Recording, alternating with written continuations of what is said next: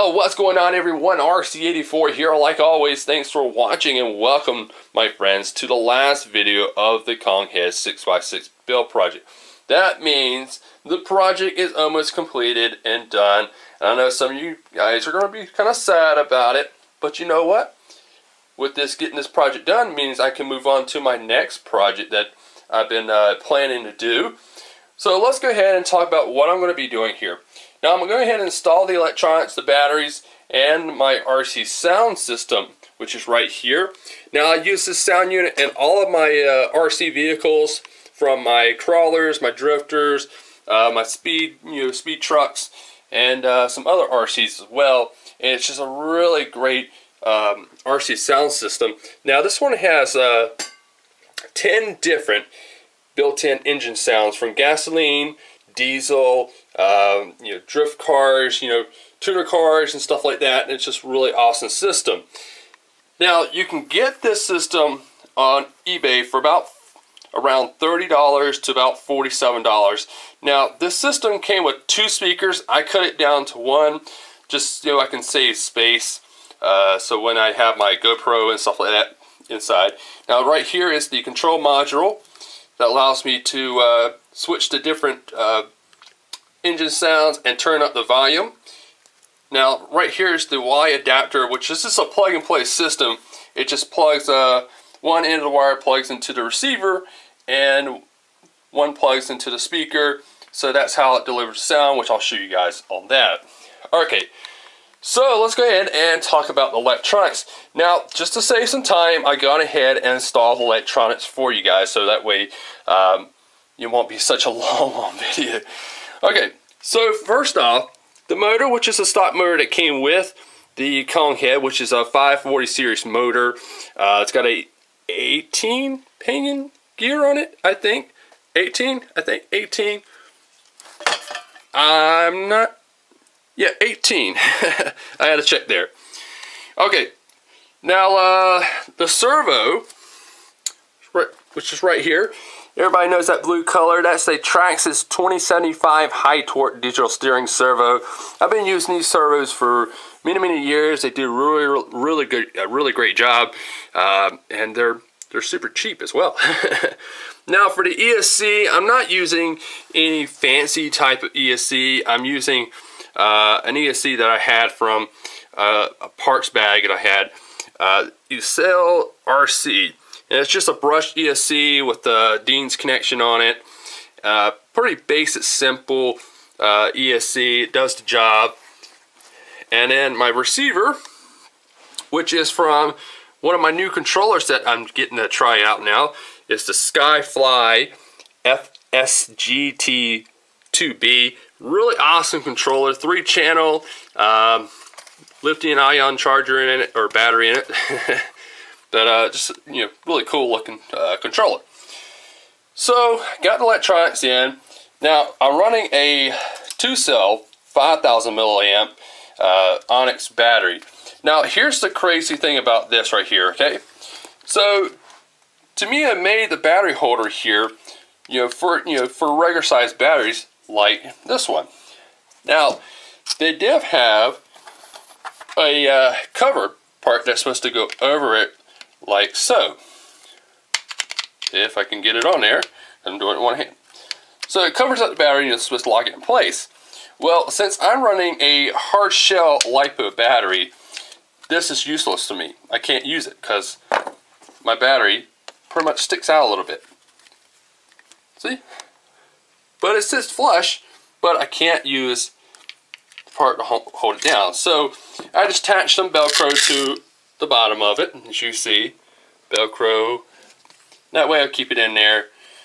Also did the same thing with electronics right there, Velcro as well. Hopefully that'll hold up for it. But yeah, so that's what we've done. Now I do want to talk about this right here on the steering. As you guys saw in, I think part 2 or part 1, I think it was part 2 actually, I actually cut a little bit of the knuckle arms here down a little bit. And the reason why I did that is that this is one thing I noticed on a lot of Tamiya vehicles is that they have a lot of plastic kind of like extending out, and that's going to cause problem when it comes to turning. So I filed these down just a little bit to get a lot more maximum turn ability, and it definitely helps out a lot on that issue.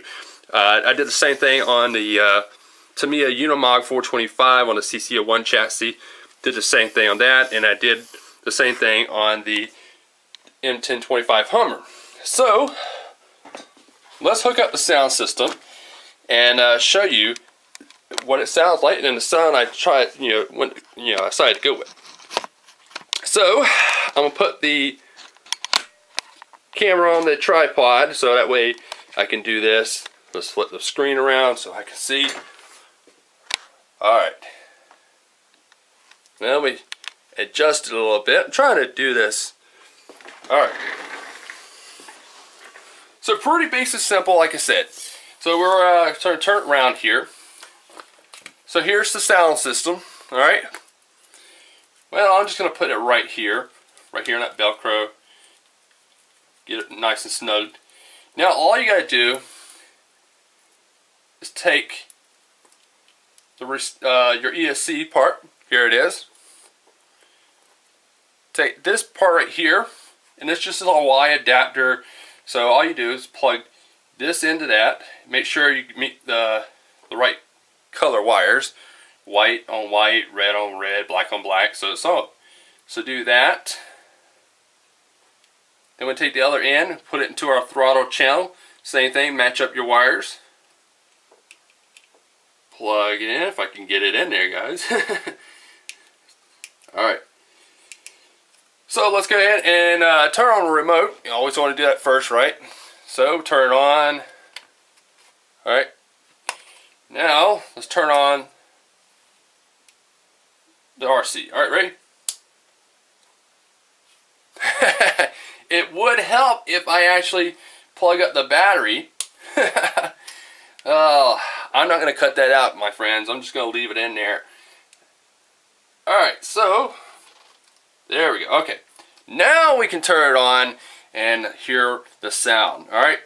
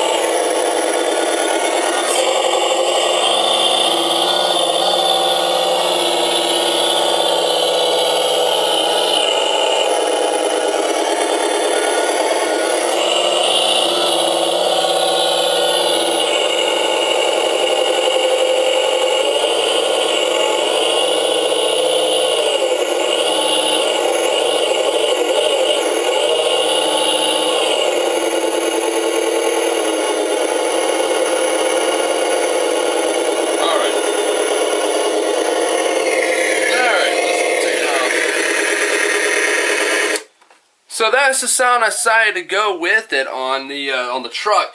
Now let's turn it back on and I'll show you the different sounds that come with it. Alright, so let's turn it back on. Button right here. Use that more kind of like I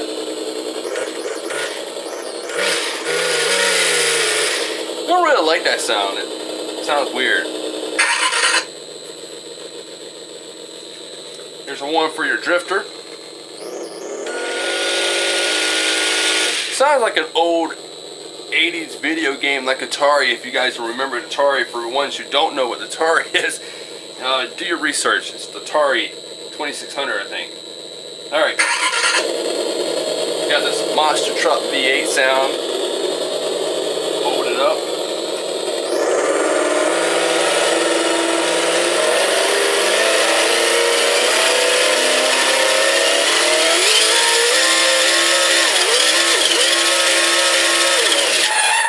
A little brake sound.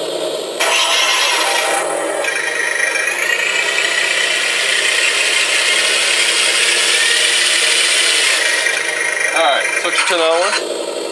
Another V8.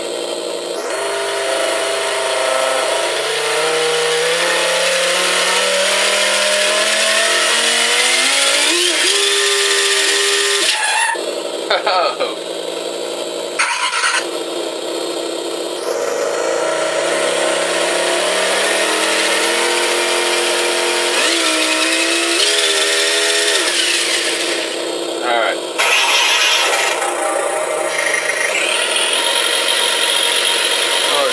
Sound. Semi.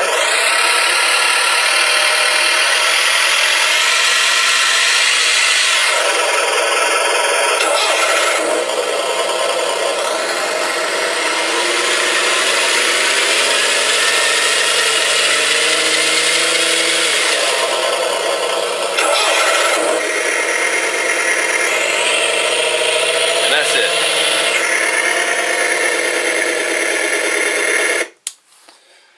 So that's it, my friends. That is the KongHead 6x6. The sound unit, the electronics are in. I'm very happy about getting this thing done. I'm trying to find the right view. Selfie. Nah, just kidding, guys. Alright. So yeah, like I said, it's been a fun build. Very easy build. It's probably, like I said, it's one of the easiest ones I've done for me. I've done the CC01 and then I did the M1025 Hummer, which that was a restore project. But guys, it's just been a real fun project putting this thing together. I'm very proud of myself with this project on the painting process of straightening it out. And I've been getting a lot of great comments from people from not only the channel but on the Facebook page and everything. A lot of people have been impressed with the how well the vehicle's running and the paint, and how I actually kind of fixed that little issue I had on the front bumper or front corner of the driver's side. It's just been a great project, and I'm glad I bought the truck.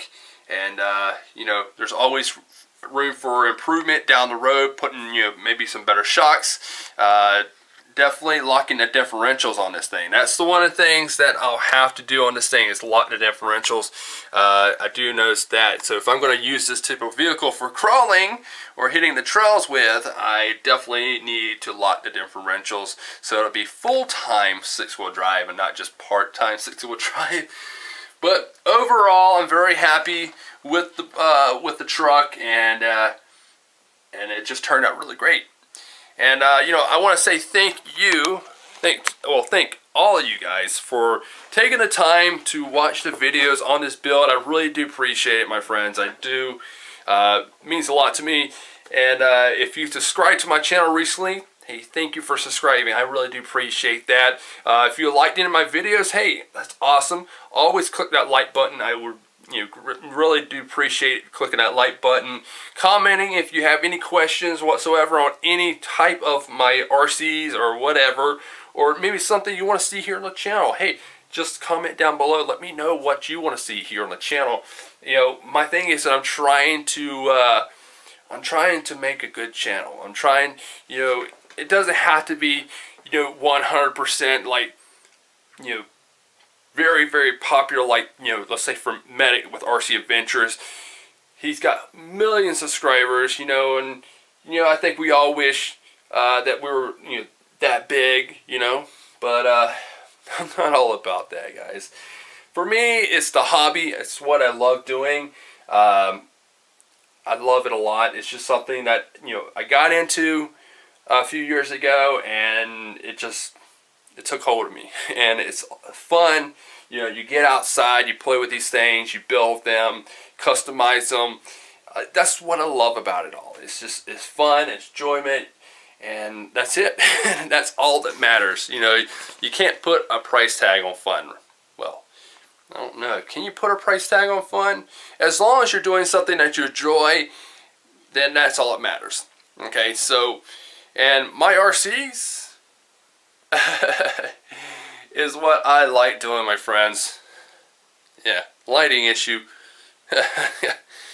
Alright, so with that being said, it's time to end the project. As you see, it's built.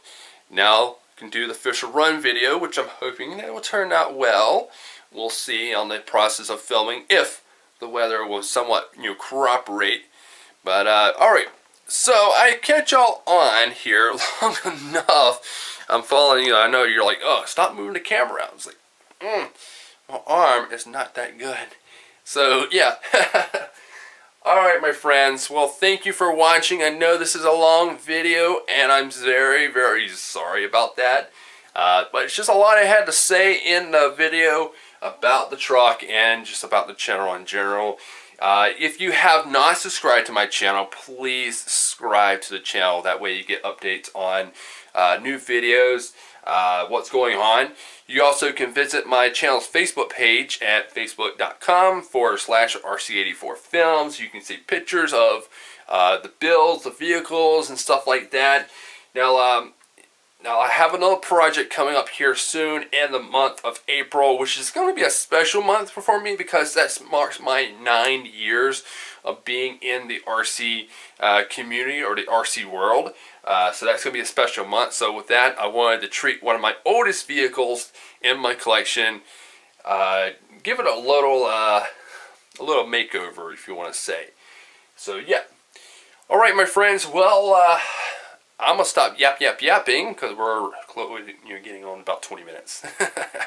Well, I appreciate y'all watching. All right, so I will see you in the next upcoming video. All right. Thanks for watching, y'all. Later.